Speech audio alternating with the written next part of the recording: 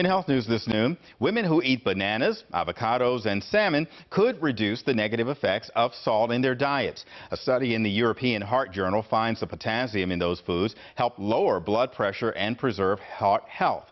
The benefit is higher for women than for men.